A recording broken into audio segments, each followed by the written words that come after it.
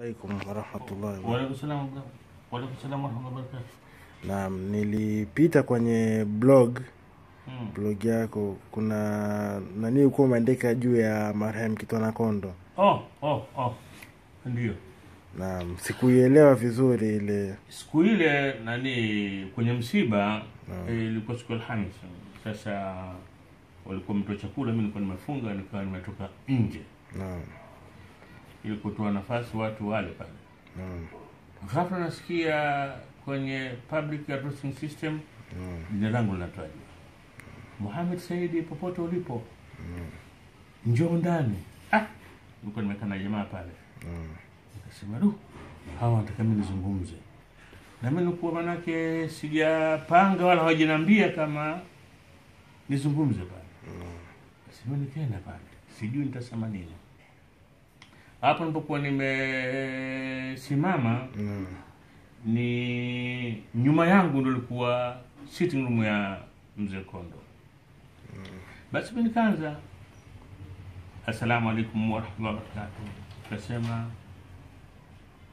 tarehe 12 mwezi wa 9 mwaka wa 2012 mimi nilikuja hapa kwa mzee Kondo kufanya naye mahojiano kwa kipindi cha television ya TV Iman.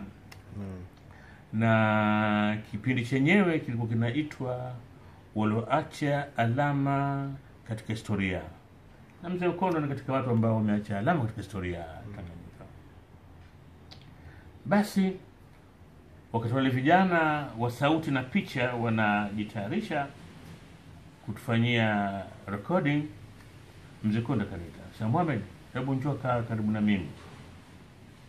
Basi mimi nikaja kakaa pale pembeni. Akaniambia, "Mohamed, mwanangu, nataka nikwambie jambo. Lakini jambo hili usiniseme hadi mimi nimefariki." Ndio nafsi nasema, "Msikuona atakuwa kitu gani?" Akaniambia, "Mohamed, mimi wakati wa ukoloni nilikuwa kwenye special branch. Special branch ilikuwa kama usalama wa taifa wale wa koloni."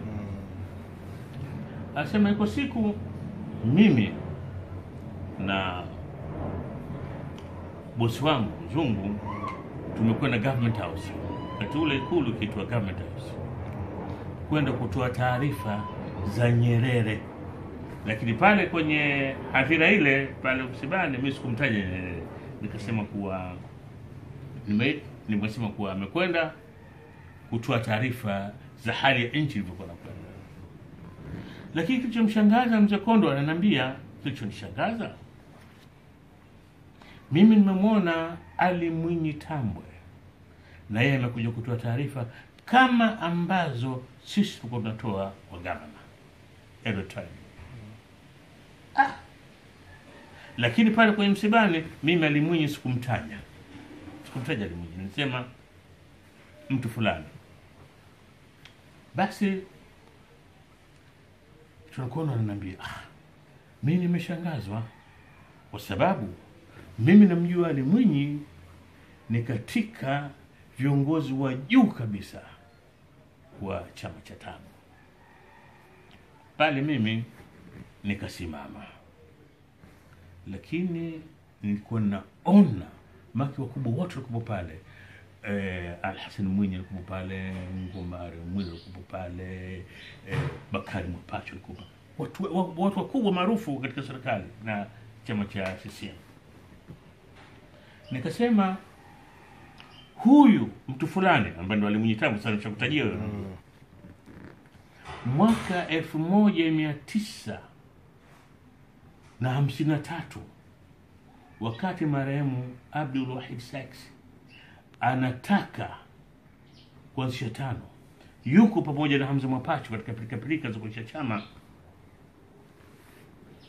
Abdu alimchukua Ali Mwinyi akaenda naye na Nsio Ukerewe kwa Kisiwani, na kilichompeleka kule ilikuwa yeye Abdu kupata kauli ya Hamza kuhusu Julius Kambarage Nyerere. Anamuuliza Hamza,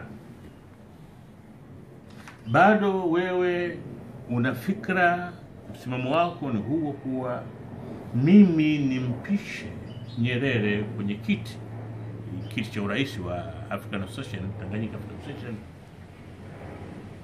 ili 54 tuunde 5 tudai nchi.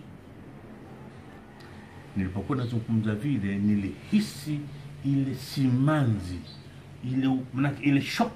Ulikuwa unahisi tu kuwa ni lugha na maneno na history ambayo watu hawakuzoea kusikia kuwa kuna mtu anatajwa alianzisha 5, si Nyerere. Sema Abdu yupo katika harakati za kuanzisha 5 na Hamza Mwapachu. Hawa watu hawatajwi, hata Mwinyi Nyerere hajatajwa. Siku zote yeye akijinasibu kuwa 5 ilianza na yeye. Basi Hamza akamjibu Abdu, akamwambia Abdu, mimi fikra yangu bado haijabadilika. Nataka wewe umpishe Nyerere. Na kwa kweli ilikuwa si tu kumpisha, hii kusema pale, sema hapa, na amsaidie achukue ile nafasi, kwa sababu yeye Abdu wakati ule, haya sikasema pale kwenye nani, yeye mtu wake katika kuongoza 5 kuingia taa wamchague rais waanzishe 5, yeye mtu wake alikuwa Chifu Kidaha Makwaia wa Siha Shinyanga, ndio alikuwa mtu anamtaka yeye. Lakini Hamza yeye mtu wake alikuwa ni Julius Kambarage Nyerere, ambaye yeye ndio alikuwa amemjulisha kwa Abu Said. Na Abu Said akampokea mwaka 52 nyumbani kwake pale na akamtia kwenye harakati hizi. Basi nikasema fika hapo, nikasema Hamza akamwambia Abdu, wewe Muislamu, ikiwa sisi tutakuja na 554 na wewe ndio kiongozi, picha itakayojengeka ni kwa harakati hizi za Waislamu. Lakini tukimpata huyu ndugu yetu tukaunda 5 na yeye ndio rais kiongozi, tunadai nchi yetu, hili jambo litakuwa la watu wote. Fika pale mimi nikasema hili ndio jambo ambalo mimi nilitaka ni share na nyinyi. Sasa baada ya kumaliza pale, watu wengi, baada ya kumaliza ile tu mimi kuzungumza tu, alafu ndio sasa tunaondoka, tunakwenda makaburini kuzika. Watu wengi wakanifuata kuniuliza habari zile. Nikamwambia hizi si habari ngeni, maana labda kuna nyinyi hizo kwa ngeni, kwa sababu wengi nyinyi ni wageni, wengine ni wadogo. Lakini sisi ambao hao tunawataja kina Mwapachu, kina Busati, ndio wanatuzaa sisi. Sisi tunajua kila kitu katika vipi 5 walikuja. Lakini bahati mbaya historia hii Mwalimu Mwinyi hakuipenda, hakuizungumza popote, na hata ilipokuja katika historia ikapuuzwa, na ndio kawa mwisho wa historia hii. Lakini sisi watoto tumenyanyuka kuisema historia ya wazee wetu, na sikitujie, na nimeiandika, ipo kwenye kitabu cha The Life and Times of Abdu Sachs, The Untold Story of Muslim Struggle Against British Colonialism. Ni habari ambazo na yeye mwalimu kasoma, na watu wote sasa hivi hizo habari zinajulikana kuwa 5 ina historia yake ambayo ilisahauliwa, watu wakutaka kuifanyia kuidocument ikajulikana. Basi kawa watu wengi wamenifuata kuniuliza habari hizi. Sasa ndio pale ilipokuja kwenye clip ambayo wewe umeiona Musa, hiyo inakwenda kwa sekunde 58 chini ya dakika 1, lakini ilitosha. Jazakallahu khair.